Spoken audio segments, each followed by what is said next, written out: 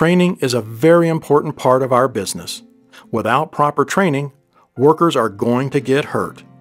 To accomplish this, 30 CFR Part 46 requires mines to have a written training plan approved by MSHA. A plan is considered to be approved if it contains, at a minimum, new miner training, newly hired experienced miner training, new task training, annual refresher training, and site-specific hazard awareness training. The plan should describe how the miners will be trained and can be in any format as long as it includes all the required information. You may voluntarily submit your training plan to MSHA for regional manager approval. You are not required to do this unless your plan does not include the minimum information required. The miners or their representatives must be notified when a plan is submitted for MSHA regional manager approval. The miner's representative, if any, must be provided with a copy of the plan at least 2 weeks before the plan is implemented or submitted to the regional manager for approval. If no miner's representative has been designated, the plan must be posted at the mine or provided to each miner at least 2 weeks before the plan is implemented or submitted for approval. A copy of the current training plan must be made available at the mine for examination by miners and their representatives. If a miner is assigned to a new task where he or she has no previous work experience, you must provide training on the health and safety aspects of the task to be assigned before the miner performs the new task. A task is a work assignment or component of a job that requires specific job knowledge or experience.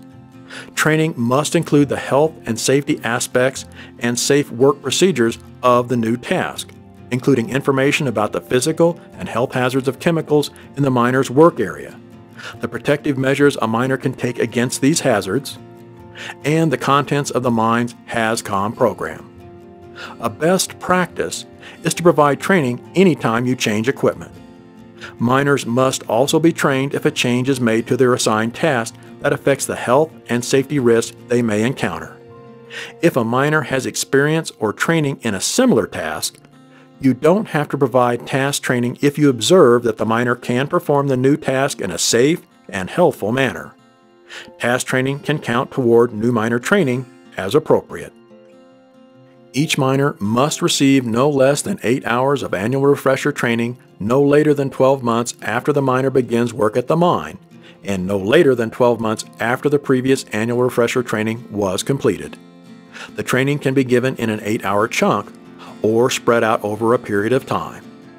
MSHA allows a miner until the end of the month in which they had their last annual refresher to complete their next annual refresher training class.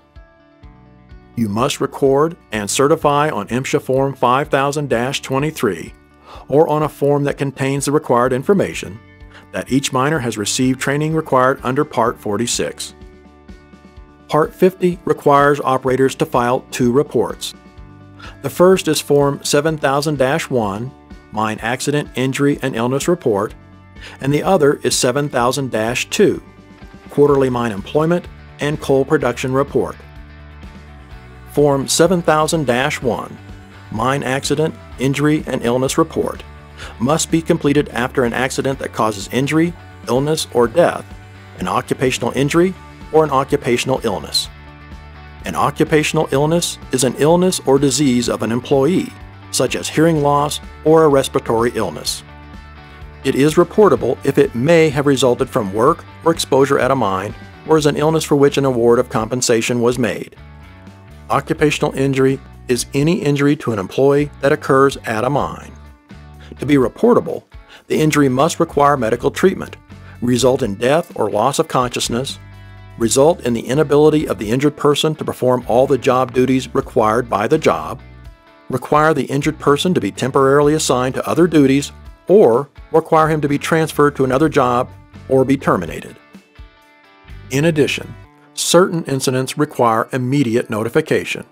When one of these incidents occurs, Part 50 requires the mine operator to contact MSHA immediately, but no later than 15 minutes from the time the operator knows or should know that an accident has occurred. The MSHA district office should be contacted first. If the district cannot be contacted, the 24/7 MSHA headquarters toll-free number should be used. That number is 1-800-746-1553.